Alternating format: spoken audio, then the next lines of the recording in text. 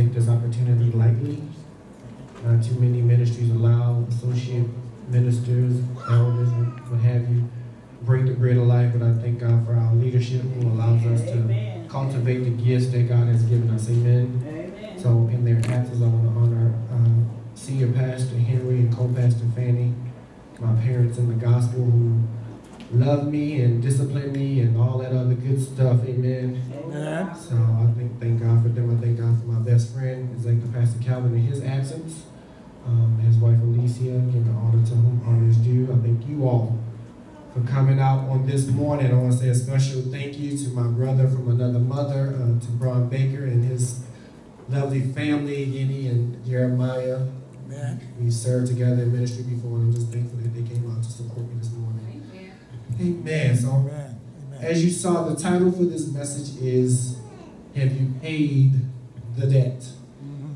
As this time was coming up, I wasn't really supposed to minister until next week, but due to schedule conflicts, they threw me up here today, and I was like, Lord, I'm not quite ready. I thought I had another week to get this out, but obviously it was time for it to come today. Amen. Oh, you gonna do all right, bro? As you all know, my family and I are preparing to leave, and I was sitting there and I was thinking, I said, what, Lord, do you have me to say to your people? All right. As this is my last message for this season, I was like, Lord, what do I say? And he just said, plainly, he said, tell me you love him. Praise God. I said, okay. That seems simple enough, but he said, tell him that you love him. And I said, well, Lord, you know, we talk a lot about love, and we say we want our actions to line up with what we say. So I started to point, I said, Lord, I hope that when I said that I loved him, that my audio matched up with my video. That I just didn't say it and keep it moving. Amen. For those of you who have heard me speak before, you know I love definitions. So I looked up the word love as I began to prepare. All right. It says strong affection for another arising out of kinship or personal ties. An assurance of affection, a beloved person, unselfish, loyal, and benevolent concern for the good of another as the fatherly concern of God for humankind or brotherly concern for others. I said, wow, that's a lot. But that was the Webster's Dictionary. So, he took me to Romans chapter 13, verse 8. All right. And throughout my message, I'm going to be jumping to a lot of different scriptures. I'll give it to you. Don't worry about turning there. Just write them down and go read them a little bit later. Do some homework and go back and read what thus said the Lord.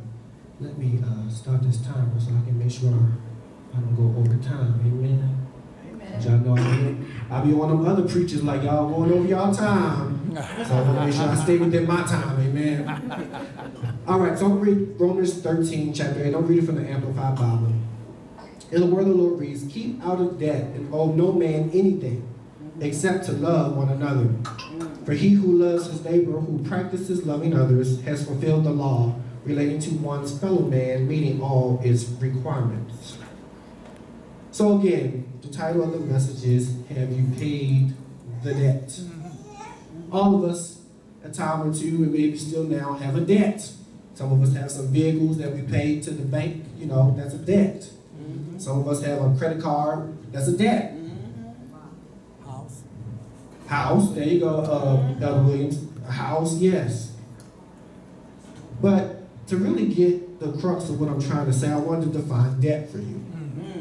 It says sin, trespass, something owed, obligation, a state of owing. And we all know that famous scripture we read as a child, John 3:16, for God so loved the world that he gave his only begotten Son, that whosoever believeth in him should not perish, but have everlasting life. Because of God's love for us, he sent his only Son to pay the debt that was rightfully ours. But in our text, we're told to owe no man anything except to love them. God gave us the ultimate example to follow. He showed us love in the most purest of forms. And the only thing he asked us to do was to love one another. You've heard me say time and time again, if I had to sacrifice my daughters for people that will reject them, I couldn't do it. Just plain and simple. I love my daughters too much to sacrifice them for people that would turn against them. I just couldn't do it. But we as children of God are to owe no man anything except to love them. The word love is used approximately 121 times in the Old Testament and 179 times in the New Testament. That says a lot. That's a lot of times for a word to show up. Yes, it is. But God was motivated by love. God didn't have to create us, but because he desired a family, he created us. He desired a people who he could love, and they would love him in return. And because that relationship was compromised back in the garden, God had to send the second Adam, talking about Jesus, to redeem us from what the first Adam had lost. But God did all this because of his love. Amen, sir. In this season, I truly believe that people are looking for love. They're looking for the church. We're not talking about the physical church, but we're talking about the universal church, the representing of God's kingdom. They are looking for somewhere to bring their concerns and cares. They are looking for a place that will accept them and help them. They're looking for love. They're looking for that unconditional love. I've heard this term used many times within church circles, that there is no hurt like church hurt. We have a lot of Christians in the church who are hurt, and because they hurt, they tend to hurt others. But we're not to hurt one another, but we're to love each other. Yes. The lost are seeking that love they have heard about. We learned a few weeks ago about the woman with the issue of blood. She had heard about the great things Jesus was able to do. And because of her faith, she was healed. But she sought Jesus out because of what she heard. So that begs the question for us today. What are people saying about us? All right. Are we a ministry that allows the Holy Spirit to lead us and guide us? Yep. Or better yet, are we a ministry that shows love? We can say we love one another, but are we showing that love? Because people don't want to come into a cold service where there is no love. I believe many churches today can be accused of false advertisement. They say they are the church of God and believe in Jesus, but yet they have no love. Amen. This cannot be. That's right. I know for me personally, I would rather see a Christian on the street who hugs me and that hug is built and has love with it than to come into a cold service. Amen. Because most people decide to stay at home for that. But my desire is when anyone steps into a covenant restoration service that they feel God's love. Amen. I remember I was in Okinawa and I was going to a church, and I went to this one church because at the time I was married, not to my wife presently, but my first wife. And I joined this ministry because it was a ministry that would help her to grow into what God had called her to do. Things didn't work out. She never came, so that ministry wasn't for me. So when I went to this other church, when I walked in there, I felt God's love. And I felt that this is where God needed me to be, which was the catalyst for me meeting my wife.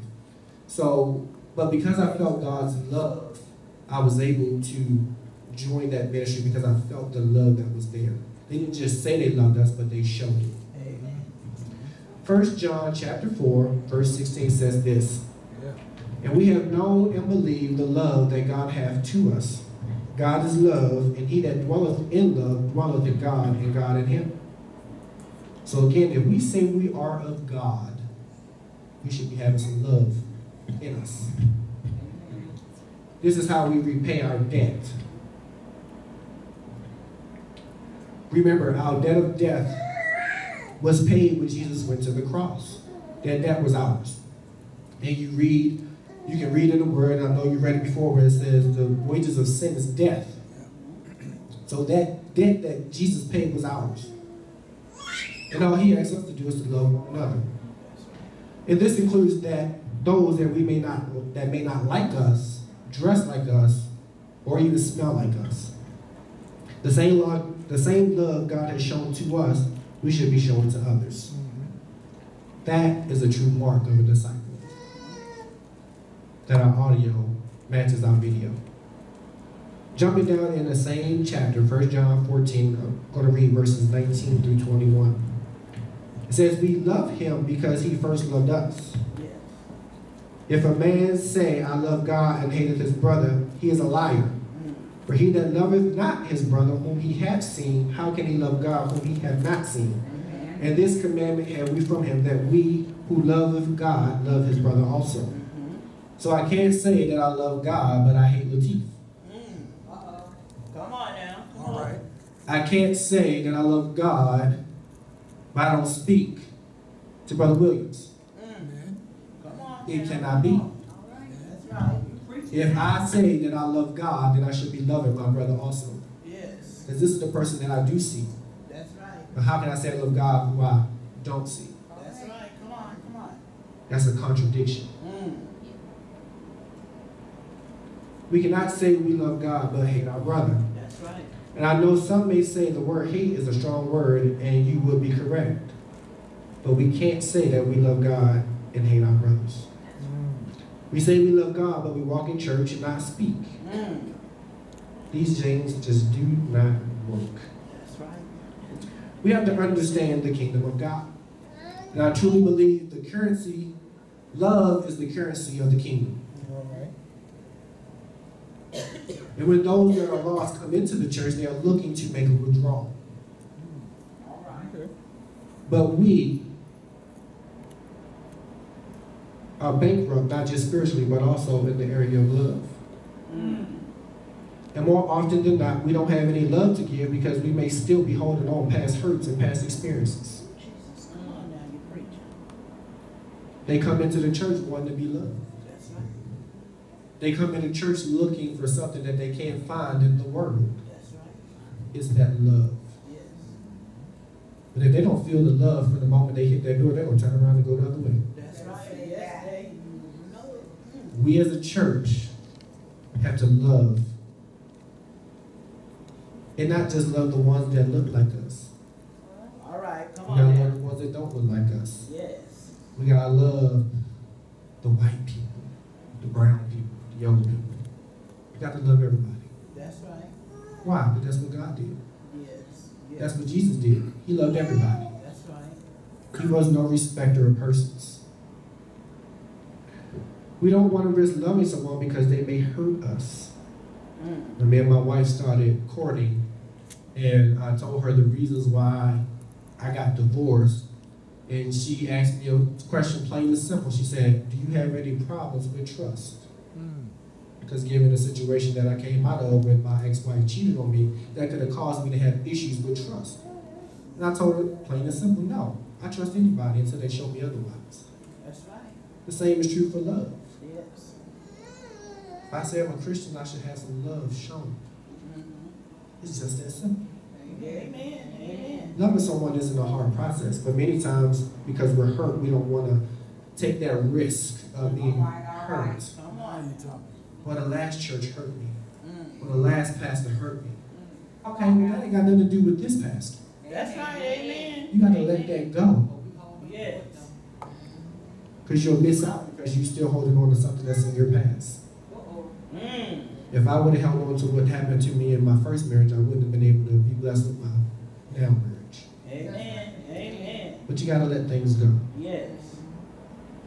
Even as Jesus hung on the cross, he asked his Father to forgive them, for they knew not what they were doing.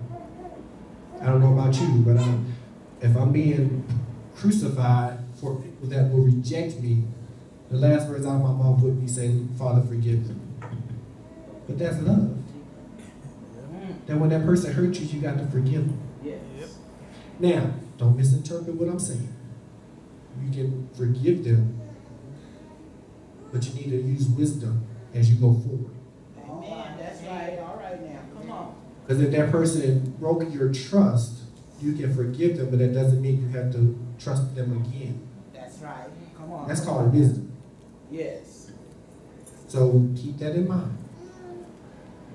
But we must show love to everyone. That is the true mark of a Christian.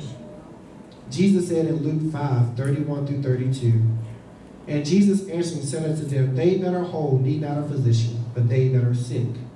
I came not to call the righteous, but sinners to repentance.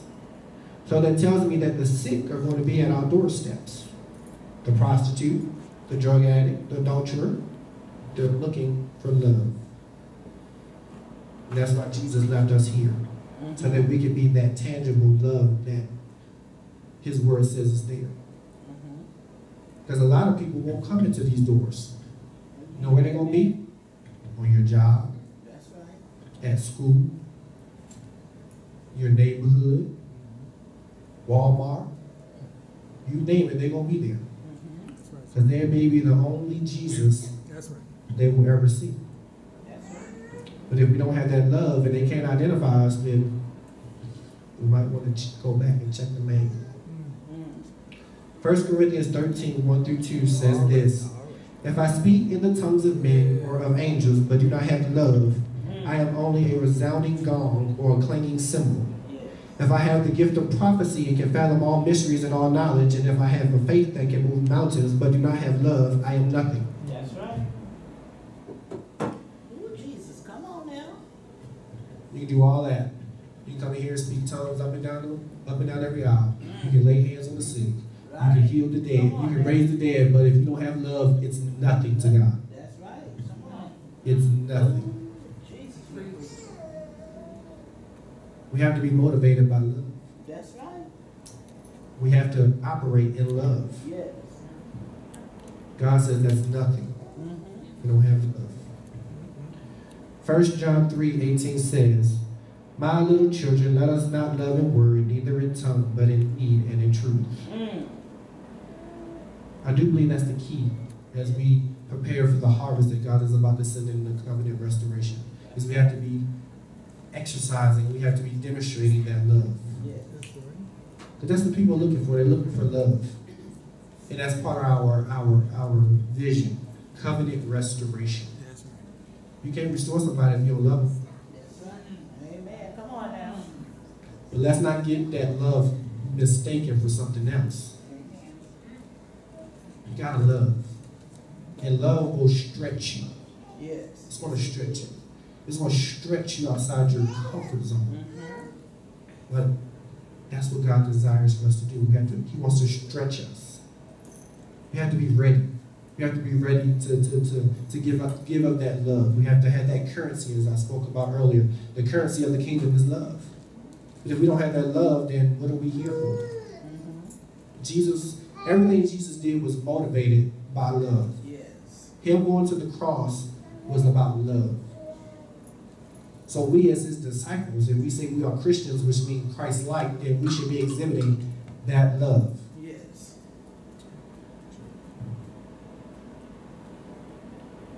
Something God revealed to me was this: the love we show to someone now may not pay off in our time, but may benefit our children or our grandchildren. You may be saying, show me some Bible in there, Elder. I'm glad you asked. Turn over to 1 Samuel chapter 18.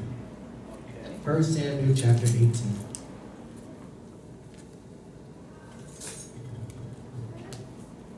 And I'm going to read from the King James Version. It says, and it came to pass when he had made an end of speaking unto Saul that the son of Jonathan was knit with the soul of David, and Jonathan loved him as his own soul. 1 Samuel chapter 18, beginning at verse 1. And we all have heard the story of David, and how the prophet Samuel went to the house of Jesse, and he had looked for a king. And when he had met all the other kids, he said, is there another? And Jesse said, yes, my son David, who was out tending to the sheep. And once David came on the scene, the oil began to flow, which was signified that David was the soon coming king.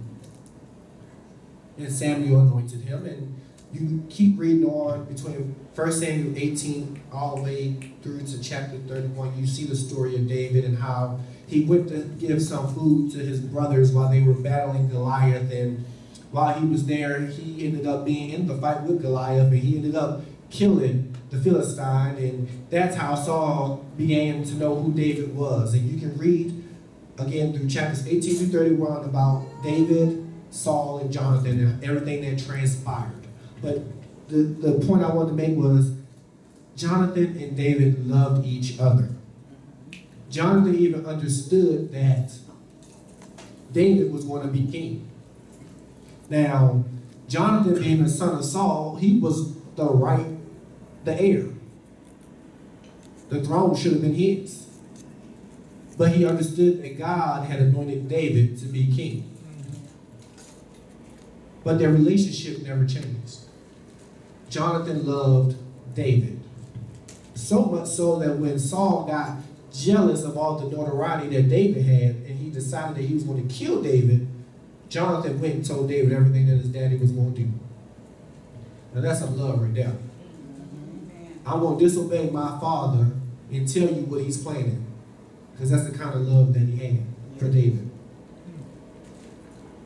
And again, through chapters 18 through 31, for time's sake, I'm not even going to go there, but you read about how when David had cornered Saul, where he could have killed Saul, he didn't. Because he understood that though Saul was the people's king, he was still in a position of authority. And he told his men, don't kill him. Because he was still in a position of authority. So we go on and do those chapters, and then Jonathan is killed, and so is Saul. So then that's when David comes to the throne.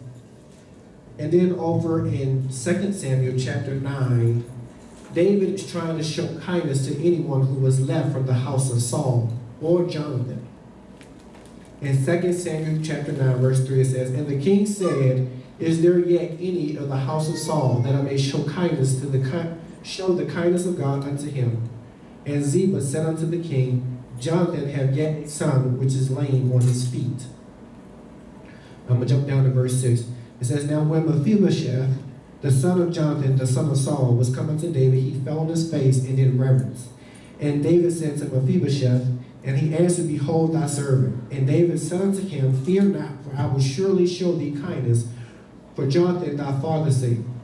And I will restore thee all the land of Saul thy father, and thou shalt eat bread at my table continually. Because of the love David had for Jonathan, he was able to show that love to Jonathan's son.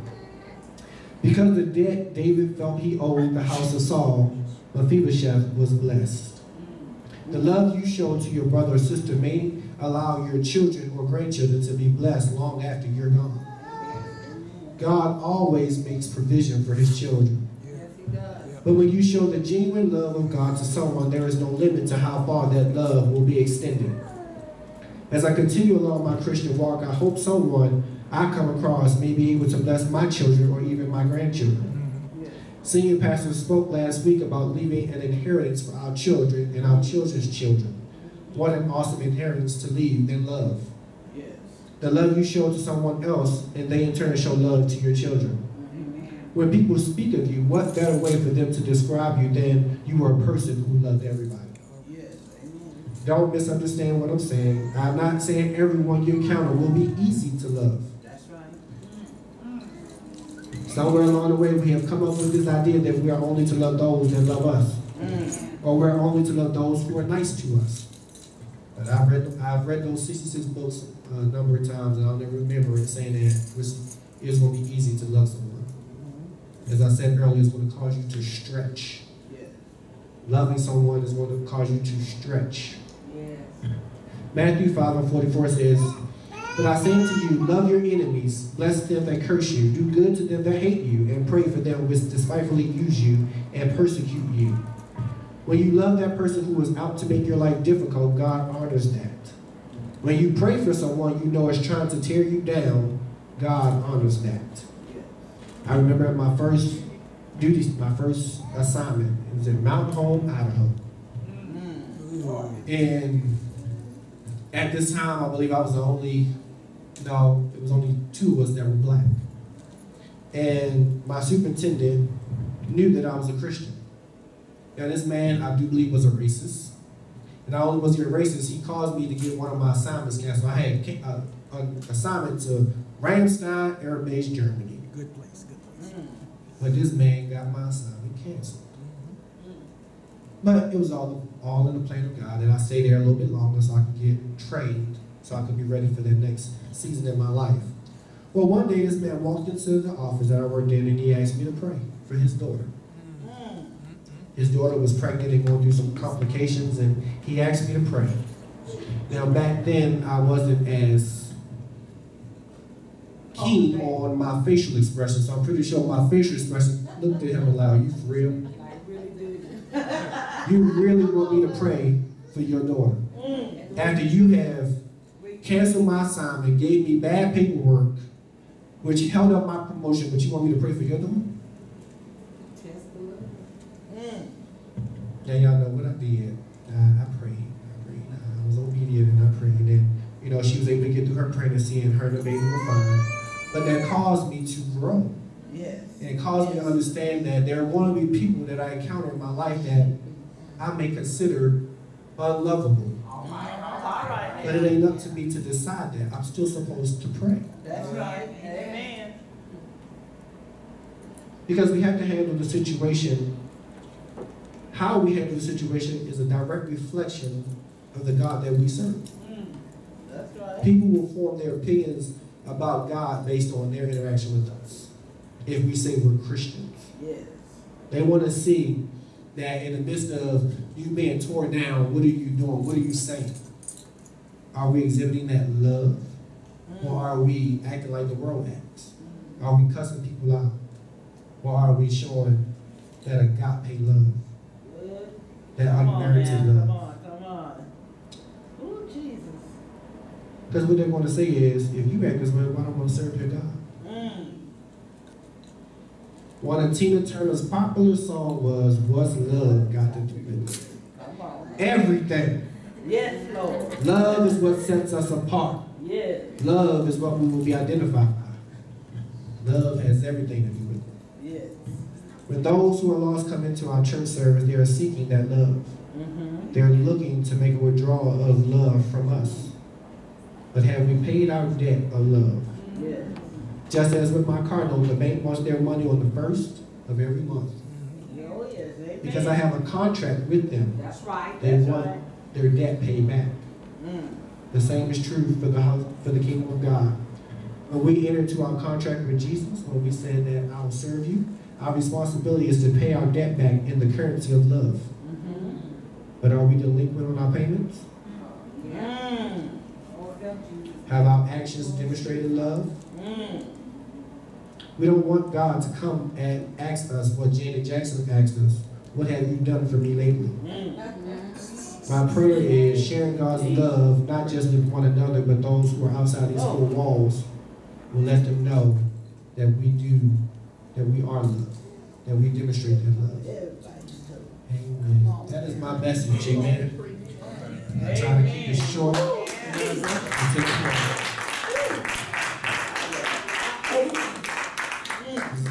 Love is important. Yes, it is. It's very important. And as we go, as God is shifting us, it's going to be key. Because there are going to be people that come through those doors who need God's love. That's right. And if we don't show it, they're going to turn around and go away. And it's too important. Lives are too important. That's right. Yes, it is. He's coming back, and he's coming back soon. Yes, it is. But we have to be ready as they come through those doors to show God's love to them. Everyone standing. Let me get us some prayer music. If you have anything you need